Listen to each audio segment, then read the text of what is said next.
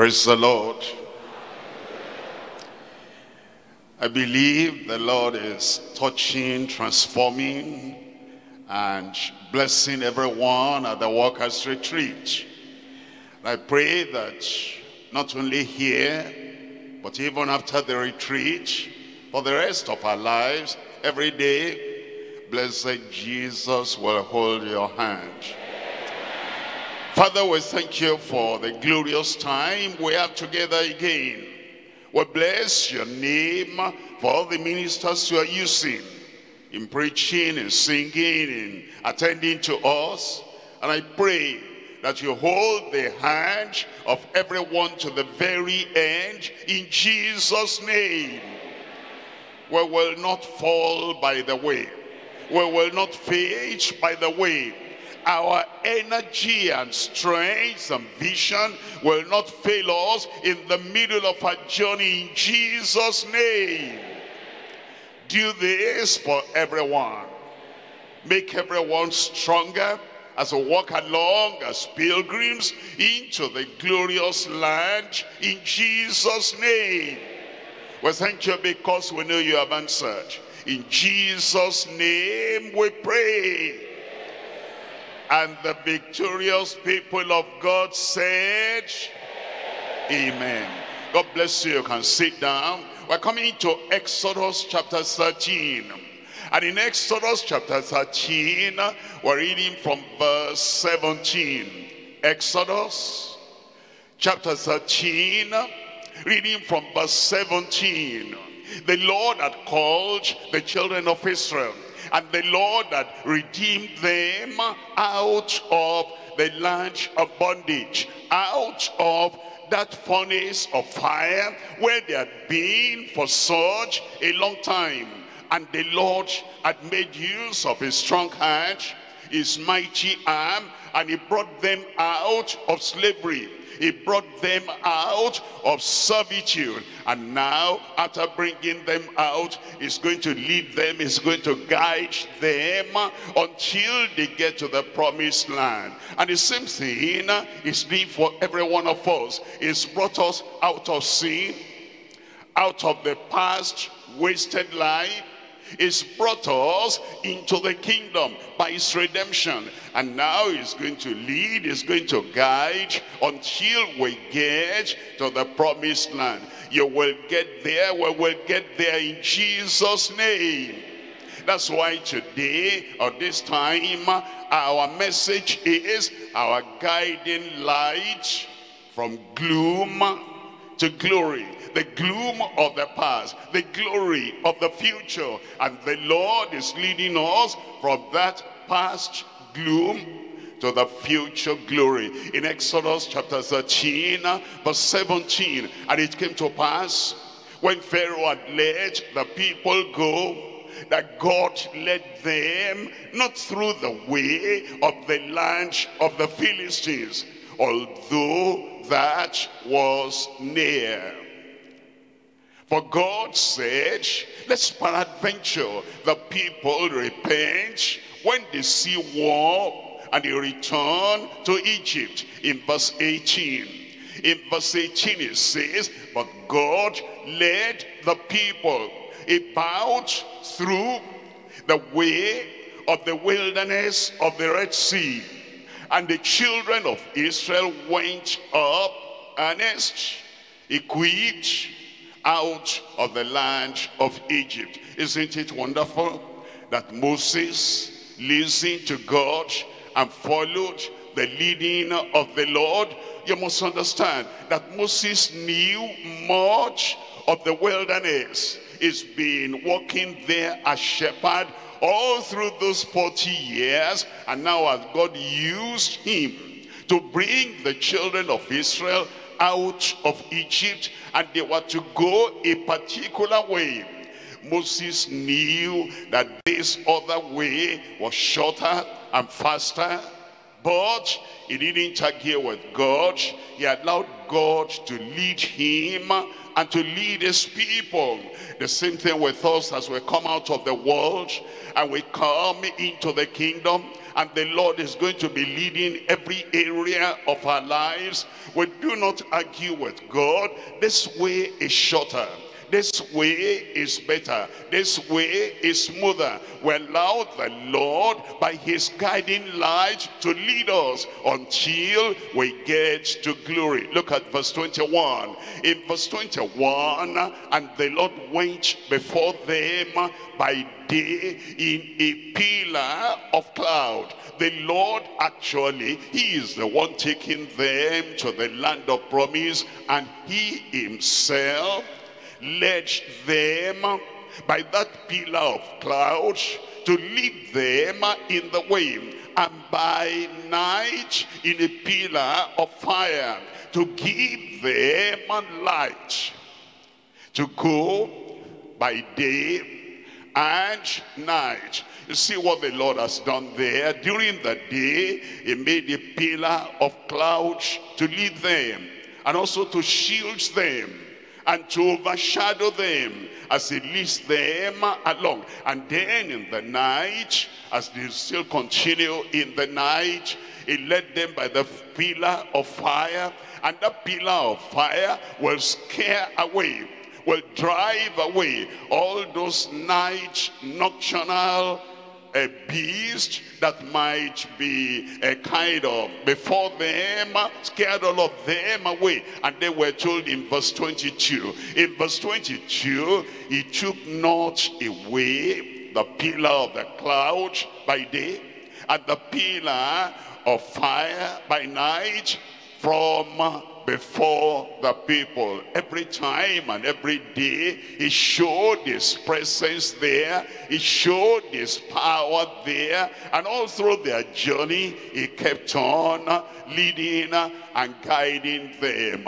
And that's a precious lesson for us. He'll keep on guiding you, he'll keep on leading you until the final end, and there you move on to glory. You are there and nothing will stop you getting to that land of glory in Jesus' name. Look at chapter 15. In chapter 15 verse 13, chapter 15 verse 13, thou in thy mercy hast led forth the people which thou hast redeemed.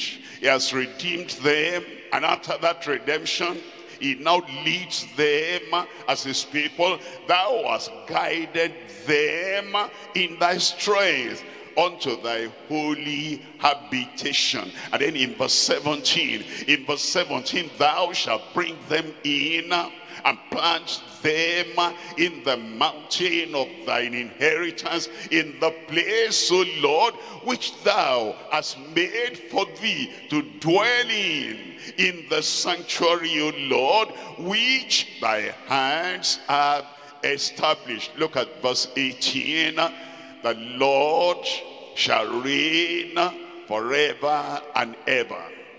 Over the people he guides, the Lord shall reign forever and ever. Over the people of his choice, and the people who are redeemed, and the people who are moving on from the past life, and they have left all that behind, and they're going on to that future glory land. The Lord will reign over their hearts, over their thoughts, over their utterances, over their lives, over their families, over everything that concerns them. He will reign supreme. He will reign without a rival. He will reign without any other master. He will be the only one, the powerful one, the mighty one, the solitary one that leads them and guides them, and he reigns over them forever and ever. And I pray that in your life, Jesus will reign.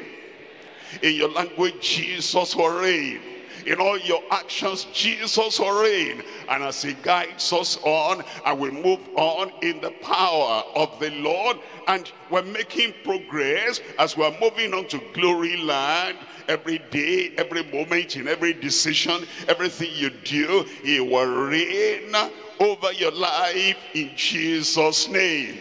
Our guiding light from gloom to glory. There are three things we're looking at as we consider the message. Number one, divine guidance out of the world towards the holy habitation. That's where we're going, towards the holy habitation. We never deviate, we never allow anything to jolt us, anything to turn us around, anything to divert our attention from the holy habitation, divine guidance out of the world towards the holy habitation. Number two, daily guidance. There's no day he will not guide you. I didn't hear your amen. Every day and every moment, every decision. You see, we have to make decision every day as we're following the Lord in small things and in big things. And we don't say, oh Lord, I give you vacation. This one is a small matter. I can use my brain, my intelligence. I can do this. Never.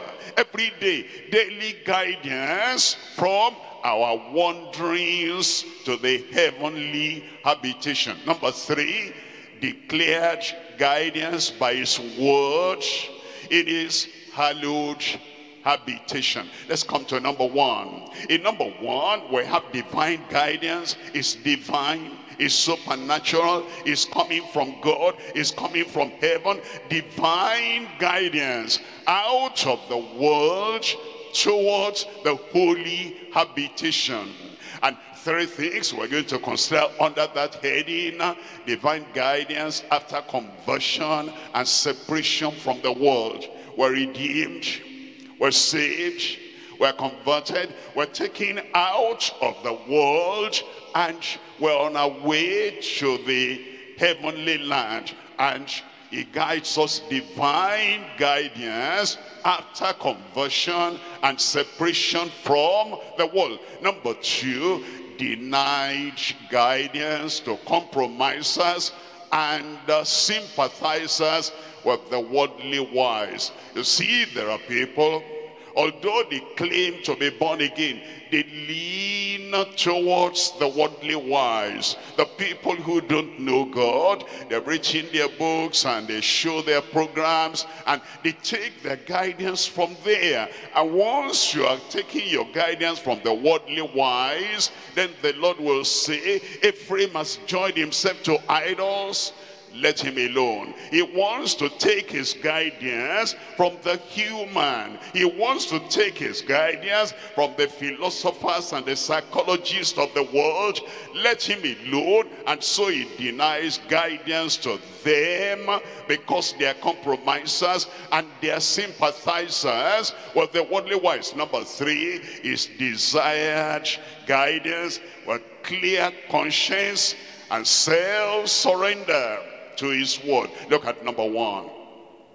Number one, divine guidance after conversion and separation from the world. And let's go to Exodus chapter 12, and we're reading from verse 13. Exodus chapter 12, we're reading from verse 13. Here the Lord has promised, he said, and the blood shall be unto you for a token upon the houses where ye are. And when I see the blood, I will pass over you, and the plague shall not be upon you to destroy you when I smite the land of Egypt. That's their conversion. That's the point where the judgment came upon those who were not under the protection and the provision of the blood. Judgment came on them, but these ones, they had their faith in the blood of the Lamb. And because of that faith in the blood of the Lamb, they were converted. They were redeemed. They were saved. They were taken out of darkness and they are brought into the light. It's after that the guidance now came. Look at verse 33. In verse 33, and the Egyptians were urgent upon the people that they might send them out of the land in haste, for they said, we be all dead men. Verse 41, it says in verse 41, and it came to pass at the end of the 430 years, even the selfsame day, it came to pass that all the host of the Lord went out from the land of Egypt. Very definite about their conversion. Verse 51, in verse 51, and it came to pass in the selfsame day that the Lord did bring the children of Israel out of the land of Egypt by their armies. It was after that conversion, the Lord now began to guide them. And you know, it's the same thing with us. It's after we come out of the world, come out of Egypt, come out of darkness, come out of every known sin, and then we surrender our lives to the Lord Jesus Christ. It becomes our Savior, it becomes our Redeemer, it becomes our sacrifice, the Lamb of God that taketh the sin of the world away, and we totally surrender to Him, and we're saved. And the Spirit of God bears witness in our heart that we're children of God. And the Egyptians, they bear witness that we're no more like them, we're no more with them, we are not what we used to be. We have come out of their Egypt, and they've seen us going out, and they see that now our lives is lived outside Egypt. Our life is lived outside all the pollutions, all the transgressions, all the sinful practices of the past, and we are free. God knows it, we know it, the Egyptians know it, and the Spirit of God bears witness in our heart that we are saved. The angels know it, that we have repented, we have turned away from our sins, and things are different now. That's conversion, my brother.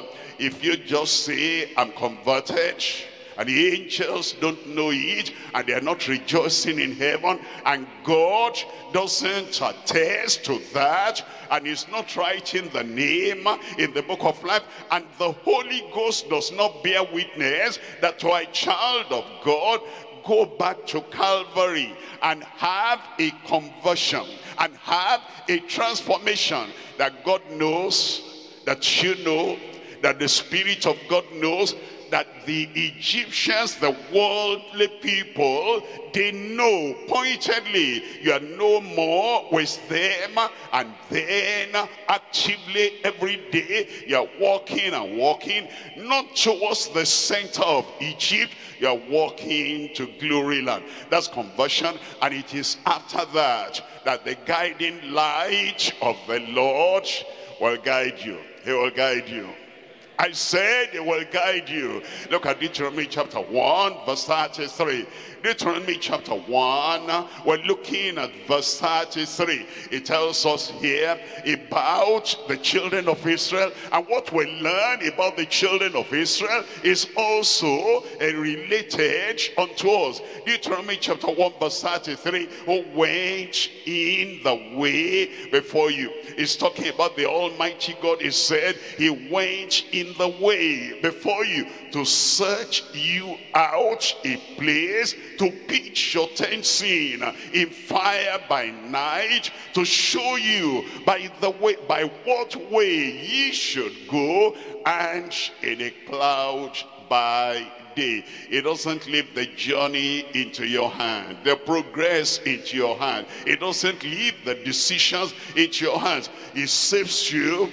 He brings you out. He puts your feet on the way that leads to glory. He makes you to walk in the narrow way, in the highway of holiness that leads to your destination. And then He searches out places of rest and places of refreshing and places of restoration as you are going on in the way. Look at number 2 there. Number 2 there is talking now about denied guidance to compromisers and sympathizers with the worldly wise. And there are people, you don't understand them. We can't understand them.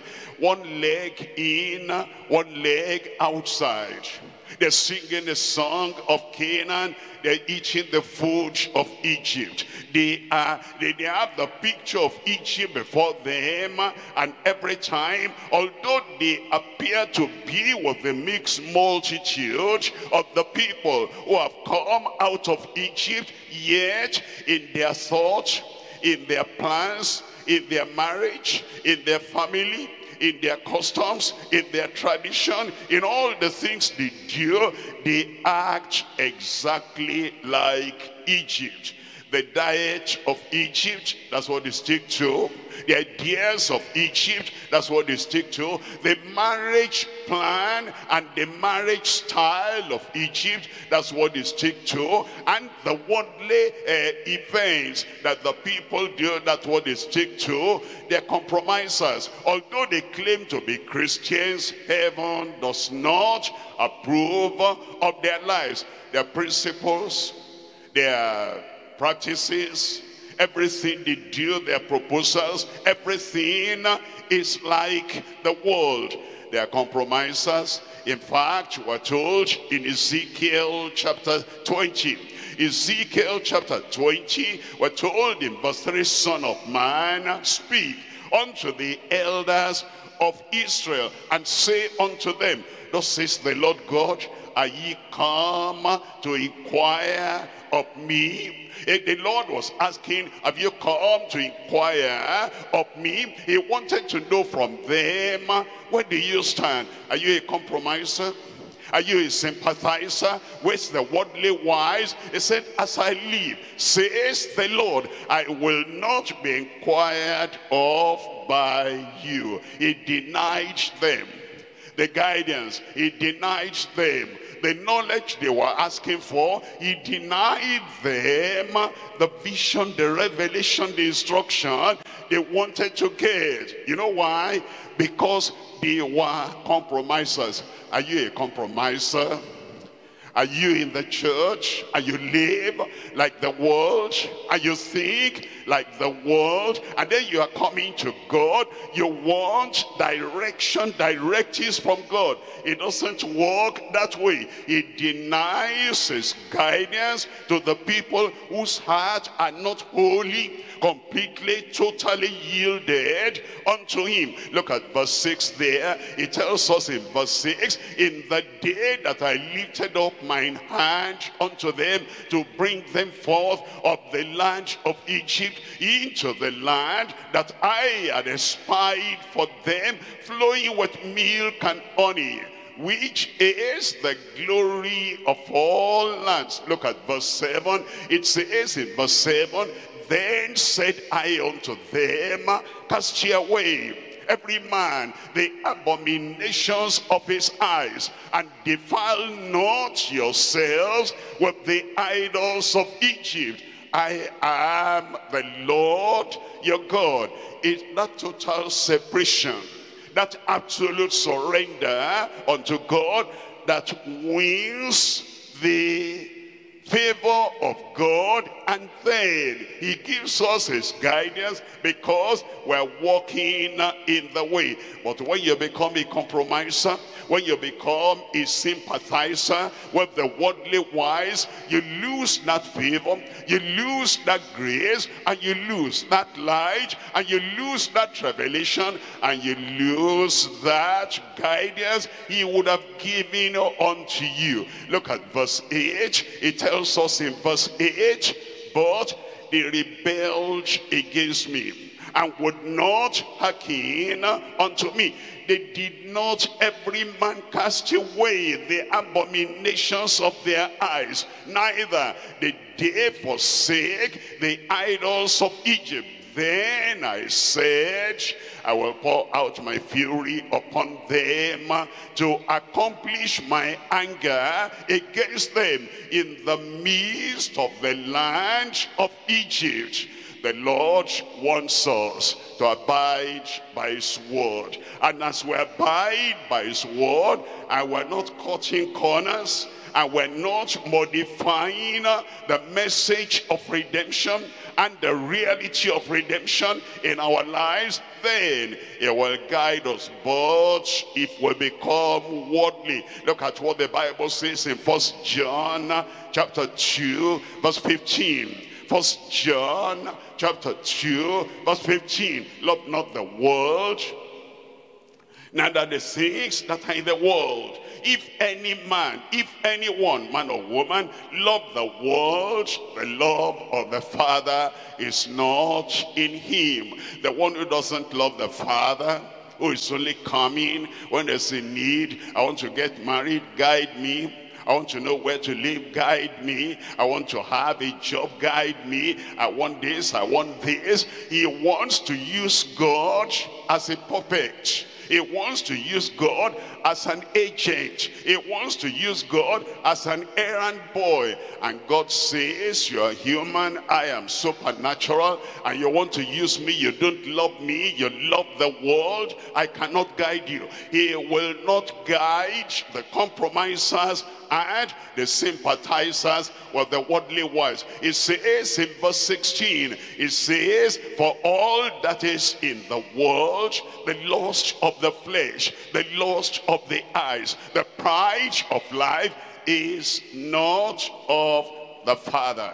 Is not of the Father. The lust of the flesh, the inordinate affections of the flesh, and the things that people do and practice that shows that they're giving to the flesh, and they're of the flesh, and they're not of the Spirit. It's not of the Father. The lust of the eyes, the things people look at, and then it sends sinful signal into their soul, into their spirit, into their life. It's not of the Father. And the pride of life, you know, that pride and exalting self, and anywhere he is, anywhere she is, she wants to be recognized there every time. And it's not lowly and meek like our Savior Jesus Christ. The pride of life is not of the Father, but it is of the world. And then it says in verse 17, and the world passeth away, and the laws thereof, but he that doeth the will of God abideth forever. Those are the people he will guide. The people who take the commandments of God, and the people who accept the commandments of God, and the people who walk in the way of the Lord. Those are the people he's going to guide. But the worldly wise and the fleshly man and the fleshly woman and the one that has affection for the world, and their heart is not fully, totally cleansed and surrendered unto the Lord, there's no divine guidance for such people. It denies guidance for them. In James chapter 4, reading from verse 4, James chapter 4, we're looking at verse 4. It says, ye adulterers and ye adulteresses, know ye not that friendship of the world is the enemy of God? It's talking about spiritual adultery. You understand? The normal fleshly family adultery, when a man gives himself to another woman and not to his wife. When a woman gives her heart, her life to another man and not to the husband. There are people that do that, and they not do it spiritually, and they take their mind away from God. And it says they're adulterers. It says they're adulteresses. Don't you know that the friendship of the world is enmity with God? Whosoever therefore will be a friend of the world is the enemy of God. As somebody has given himself to the world, has given herself to the world, her mind, her thoughts, her lifestyle, her plans, her goals, her destination, everything he gives to the world is an enemy of God. And then he comes to God and said, God, you know what? I want you to guide me. I'm trying to take this decision. Hold on. If the Lord guided you in that situation, you're going to use the guidance to satisfy the flesh. You're going to use the guidance to deepen your enmity with God. And so that's why God will not guide such people. But we thank God we come out of all that, and then we come to God and he guides us because we love his word, because we love the redeemed ransom life, and because we love the way of holiness. He will guide you. I said he will guide you.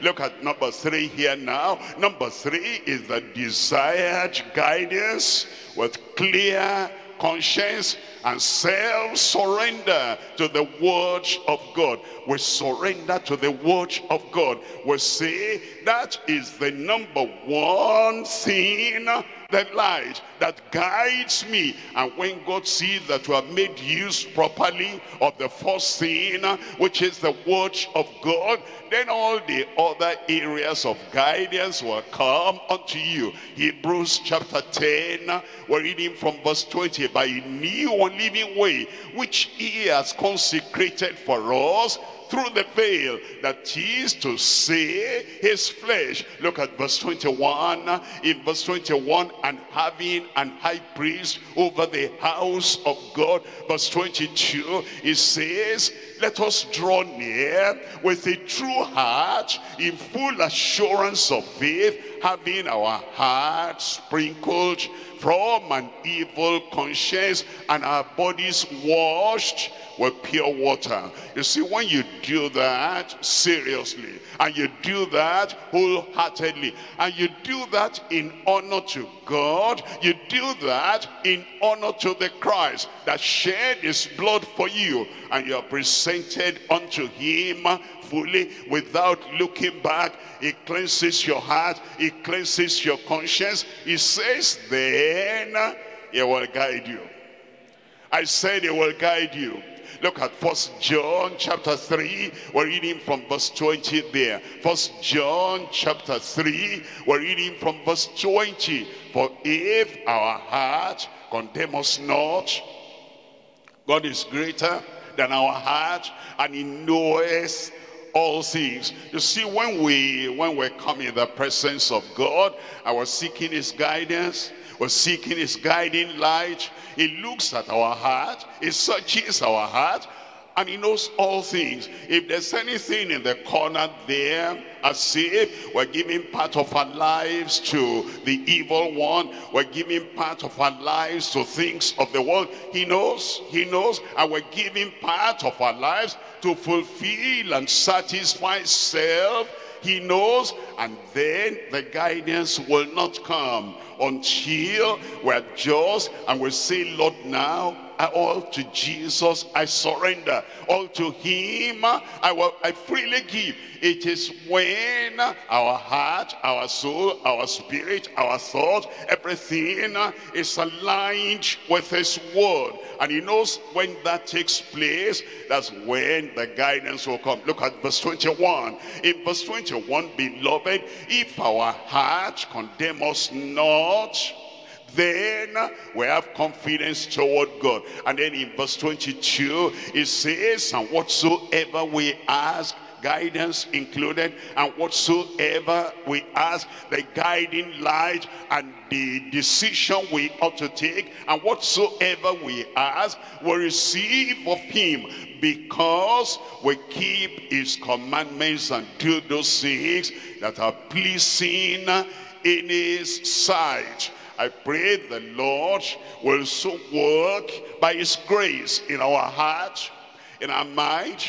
in our spirit, in our soul, that will totally, unreservedly belong to him, and then he will guide us with divine guidance in Jesus' name.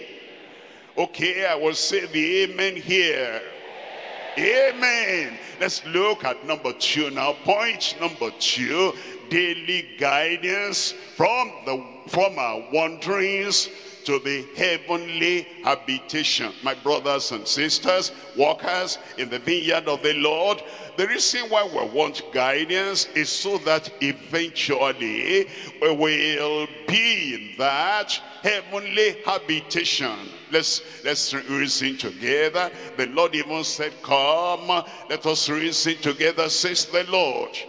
If you have water out of the rock miraculously, but you don't get to Canaan land, the promised land, what's the use?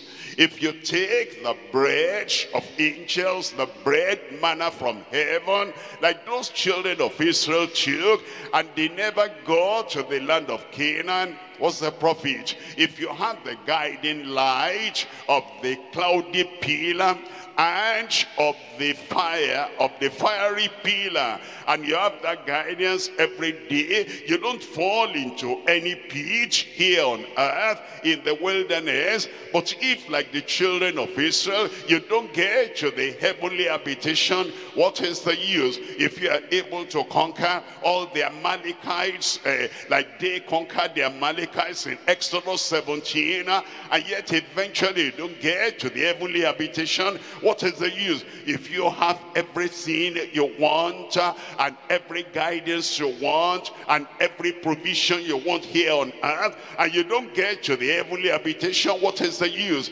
Our reason for demanding and for asking and for expecting the daily guidance in all these wanderings is so that we can get to the heavenly habitation. I pray you'll be there. I pray you'll be there. And look at Exodus chapter 13. We're reading from verse 18. But God led the people about through the way of the wilderness of the Red Sea, and the children of Israel went up. They didn't go deeper into Egypt. They went up and out of the land of Egypt. We're told in Deuteronomy chapter 26 verse 15, Deuteronomy chapter 26 verse 15, look down from thy holy habitation from heaven, holy habitation from heaven, and bless thy people Israel, and the land which thou hast given us, as thou swearest unto our fathers, a land that floweth with milk and honey. 3 things we're looking at here. Number 1 is unmistakable guidance in the way. In the way. It's leading us in the way, the right way, the righteous way. And then he guides us unmistakably in that way. Number 2 is unsurpassable guidance by the word. It's revealed his mind. It's revealed his word. And if we're going to have first-class guidance, we must go back to the word, because that guidance in the word, by the word, is unsurpassable. Number 3 is unquestionable guidance to his will. He will not guide us to something that is contrary against his will, but he guides us.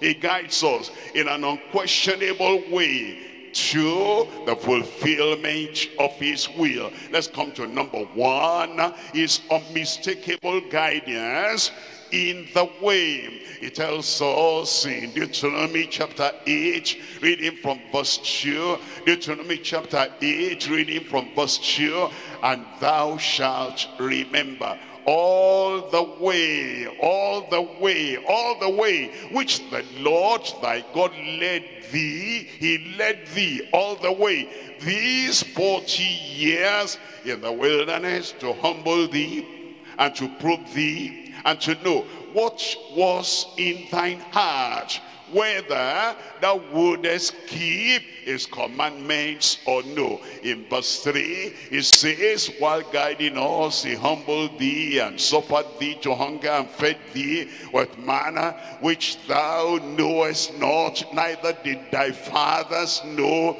that he might make thee to know that man does not live by bread only, but by every word, every word, every word that proceedeth out of the mouth of the Lord does man live. He guides us in the way. And now he tells us in John chapter 16, verse 13, John chapter 16, verse 13 is talking about when the Spirit will come. And he says, howbeit, when he, the Spirit of truth, is come, he will guide. When the Spirit of truth is come, he will guide. He comes to abide with us. And he comes to dwell in us. As we are saved, born again, the Spirit of God is with us. As we are sanctified, the Spirit of God draws closer and closer to us. When we are baptized in the Holy Ghost, that Spirit of God dwells in us in a baptismal measure, boundless measure. And now, when he comes, he will guide us. He will show us the way. He will guide you into all truth. For he shall not speak of himself, but whatsoever he shall hear, that shall he speak, and he will show you things to come. The Holy Ghost knows the future. He knows the things to come. And when you are filled, saturated, enveloped, empowered by that dynamite of the Holy Ghost, he guides us into all truth of Scripture, all truth in the way we ought to go, all truth that will get us into the desirable destination of the future.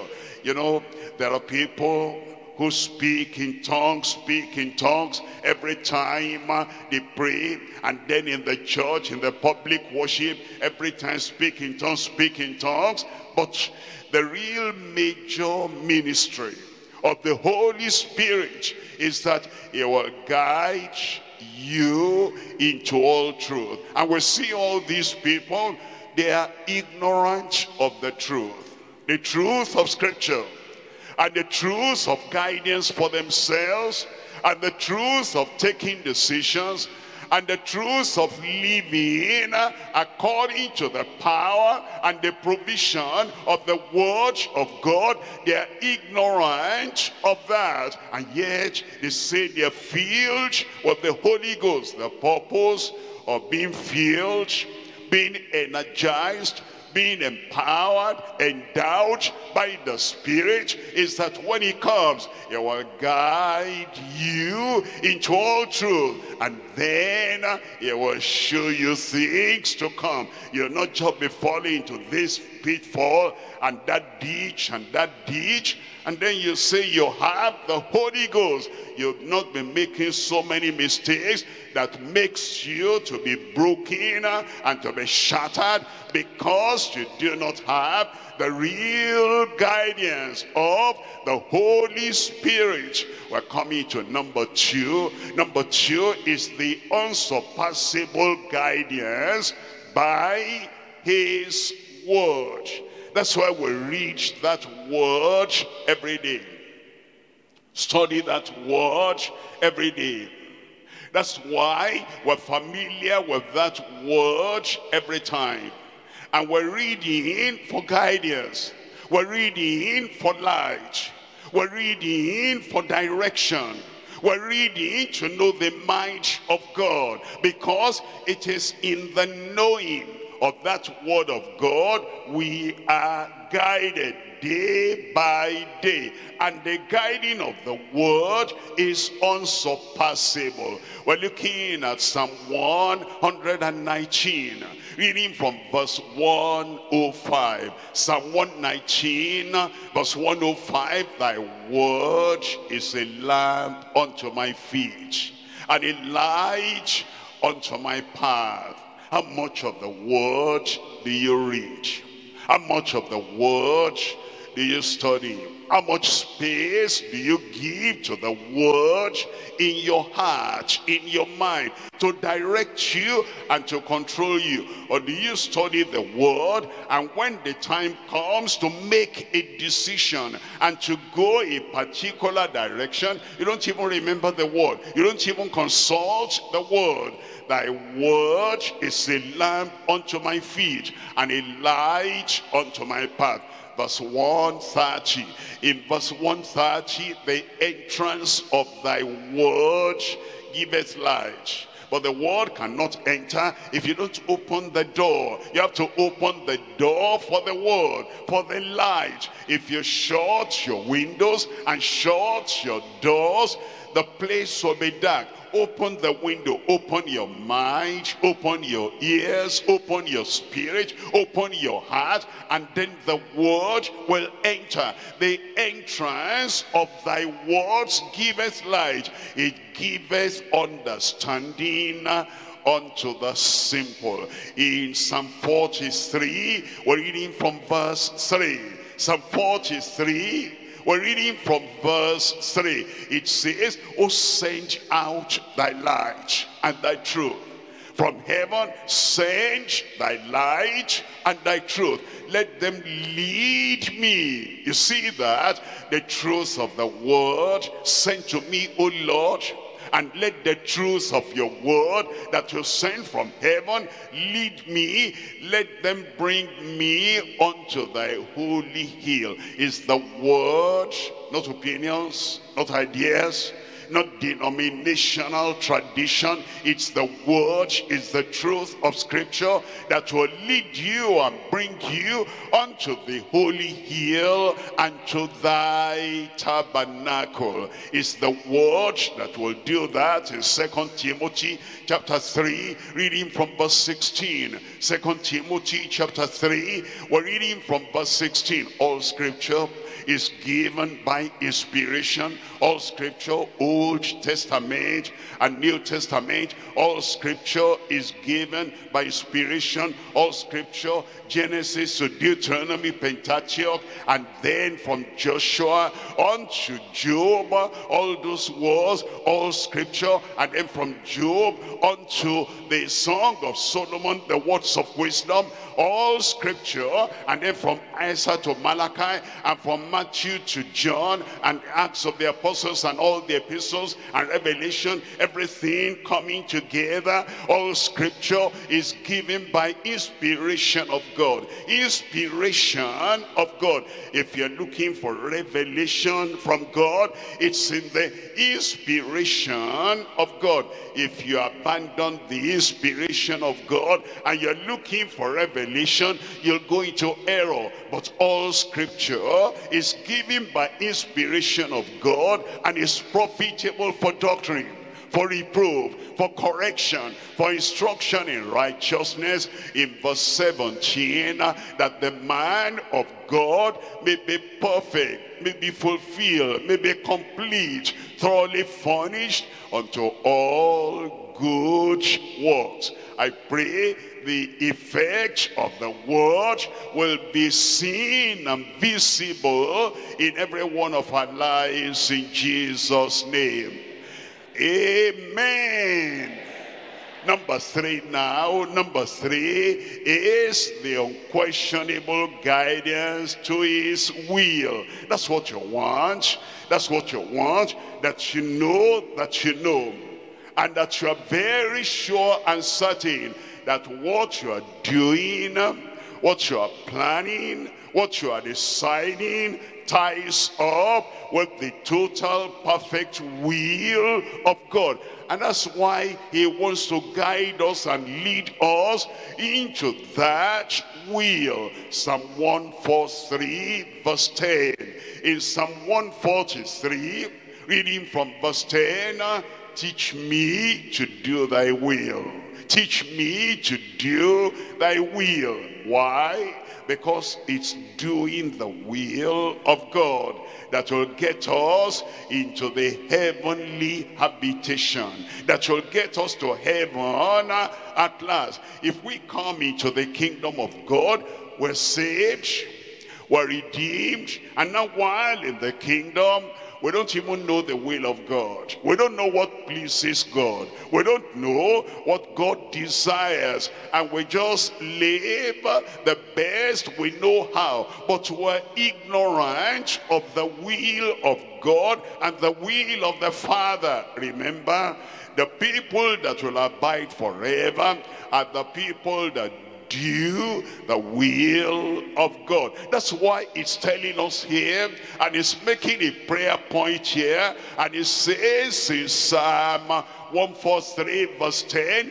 teach me, I need teaching. Lead me, I need leading. Guide me, I need guidance. Instruct me, I need instruction. Teach me to do thy will, for thou art my God. Thy spirit is good. Lead me into the land of uprightness. Lead me into the land where there's no sin, there's no iniquity, and there's no consequence of sin. There is no death, there is no sickness, there is no suffering, there's no sorrow. The land of uprightness up above the heavenly habitation. Lead me there. The Lord will lead you, and the Lord will guide you. It tells us in Psalm 25, reading from verse 9. Psalm 25, we're looking at verse 9. The meek, not the proud. The meek, not the pompous. The meek, not the self-sufficient. The meek, not the self-exalted. The meek will he guide in judgment. The meek will he teach his way.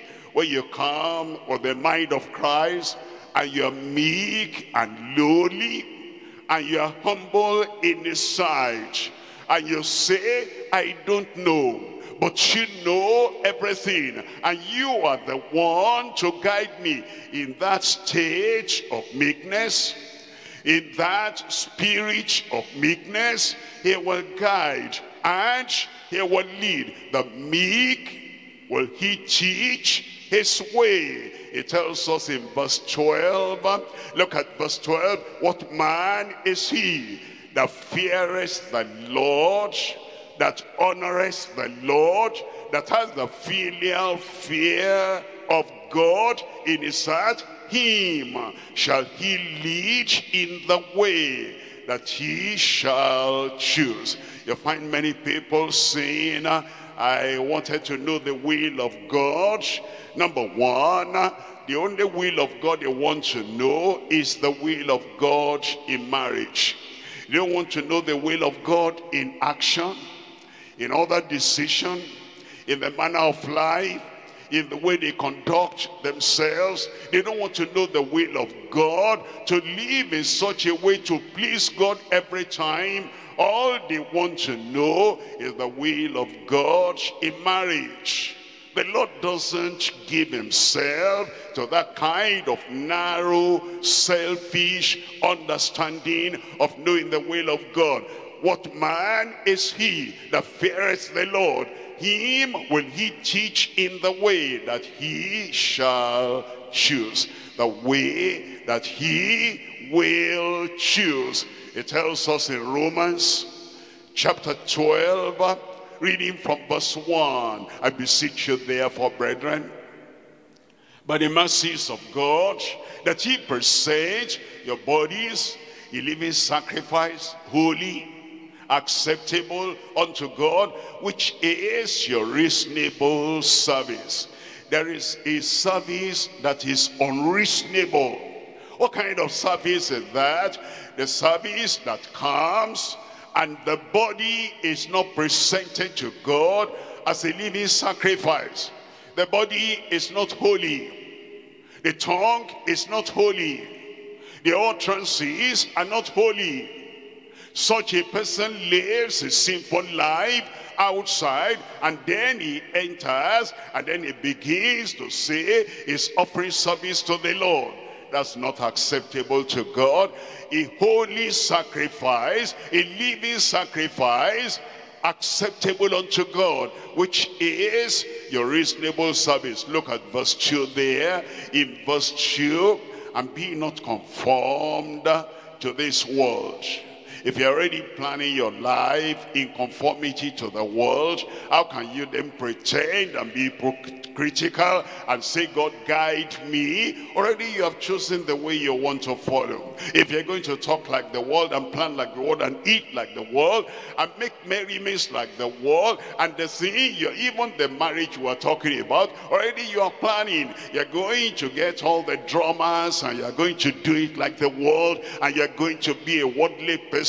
And then you have not even done the marriage. You're still looking forward, and you say the world will hear and the world will know that there's somebody here who does not follow the way of the Lord, but who follows the way of the world. And his daddy, also a member of the church, is in agreement. Mommy, also a member of the church, is in agreement. And you are planning, and you are going to do it in conformity to the world. How will you know the will of God? Everything will just be the way of the world, from the choice you are making to the plan you are making and to the ceremony you are making. But if you want to be guided by the Lord, and be not conformed to this world, but be ye transformed by the renewing of your mind, that ye may prove what is that good and acceptable and the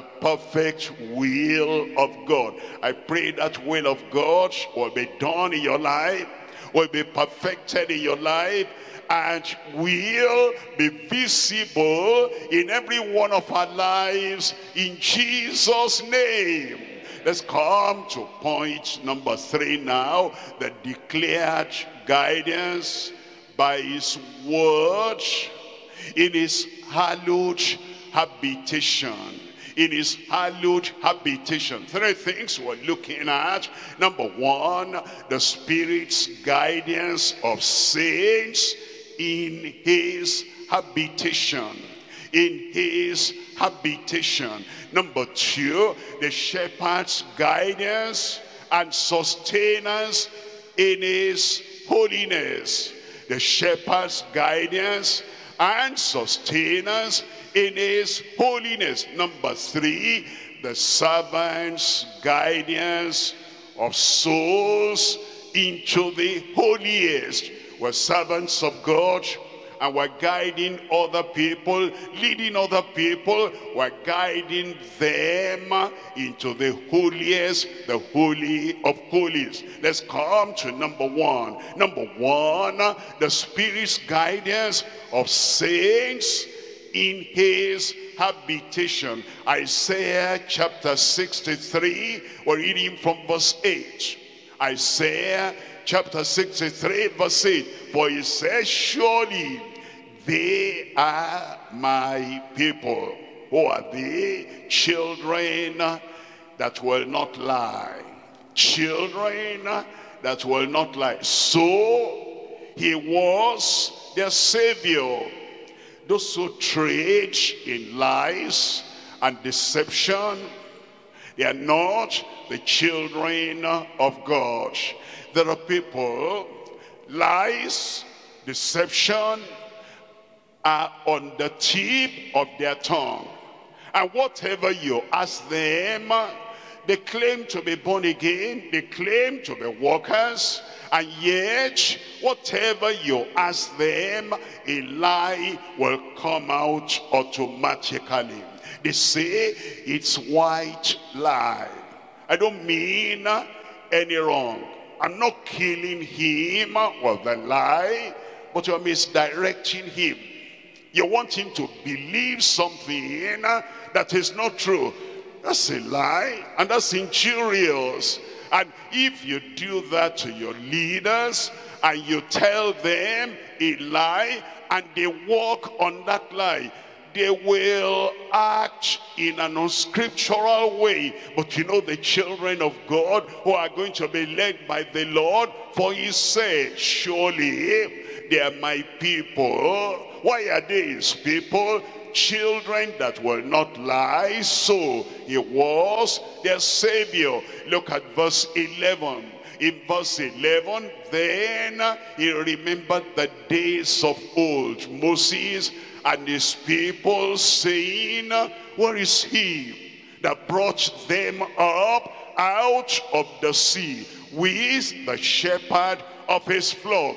Where is he that put his Holy Spirit within them? Cloudy pillar during the day, the pillar of fire during the night, and then for their personal guidance in the way they ought to go, he put his Holy Spirit within them. We're looking at Isaiah chapter 63, now verse 12. In verse 12, that led them by the right hand of Moses with his glorious arm, dividing the water before them, to make himself an everlasting name. It's for his glory. And then in verse 13, he tells us in verse 13 that led them through the deep as an horse in the wilderness, that they should not stumble. You will not stumble. I will not stumble. The Lord will keep you upright unto that glorious day in Jesus' name. Look at verse 14. In verse 14, as a beast goeth down into the valley, the Spirit of the Lord caused him to rest. You know, those who say they have the Spirit of the Lord, and they have restlessness, they have worry, they have anxiety, they have stress, they have distress, they have depression, they have mental problem. How can that be? The Spirit of the Lord caused him to rest. There is rest. There's refreshing, there's restoration when you're filled and you are guided and comforted by the Spirit of God. So did thou lead thy people to make thyself a glorious name. Let's look at number 2. Number 2 is the shepherd's guidance and sustenance in his holiness. His shepherd. As you look at Psalm 80 verse 1, in Psalm 80 verse 1, give ear, O shepherd of Israel, thou that leadest Joseph like a flock, thou that dwellest between the cherubims, shine forth through your life, and the residence of the Holy Ghost in your life, it will shine forth in Jesus' name. Hebrews chapter 13, reading from verse 20. Hebrews chapter 13, we're reading from verse 20 now. The God of peace that brought again from the dead our Lord Jesus, that great shepherd of the sheep, through the blood of the everlasting covenant. Verse 21, make you perfect in every good work to do his will. He will do it in your life. I said he will do it in your life. Walking in you because he resides in you. That which is well pleasing in his sight, through Jesus Christ, to whom be glory forever and ever. Amen. We're coming to number 3 there. Number 3 is the servant's guidance of souls to the holiest, as we are servants of God. And then he guides us in the holy way and to the holiest of the Lord. In Jeremiah chapter 23, reading from verse 4. Jeremiah chapter 23, verse 4, and I will set up shepherds over them. I will set up shepherds over them which shall feed them, and they shall fear no more.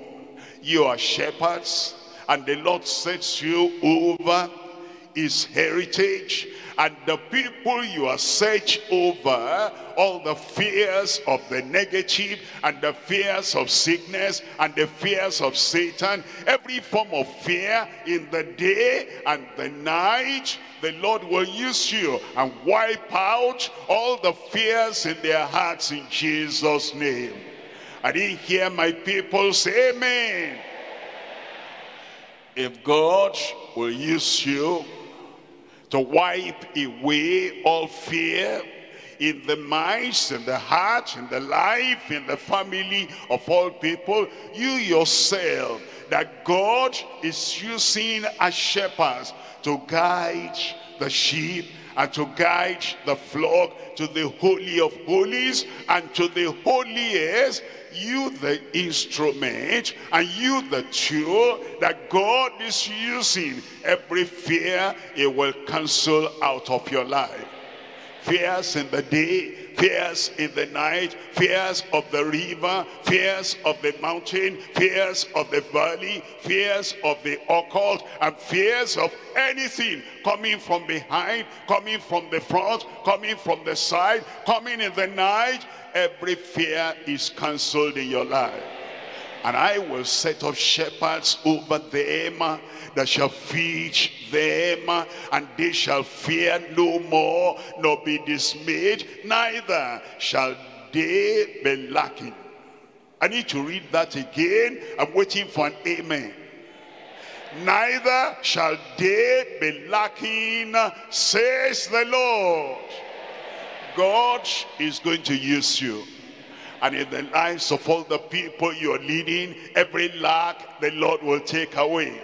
And if God uses you to take every lack away from their lives, spiritual, natural, physical, domestic, professional, in every way, no lack, God is going to use you that there will be no lack in their lives, in your own life, in your own family, and in your own profession, and in your own ministry. The work of the Lord will so prosper in your hand, there will be no lack in your life, in Jesus' name. In my life, no fear. In my life, no turning back. In my life, no lack of any good thing. The Lord confirm it in your life in Jesus' name. Why don't you rise up now and talk to the Lord and say, Lord, I thank you. There is divine guiding light from the world, this world, unto the world to come. Tell the Lord, the Lord has favor on you today, and the Lord will fulfill it in your life. No lack anymore in your life in Jesus' name.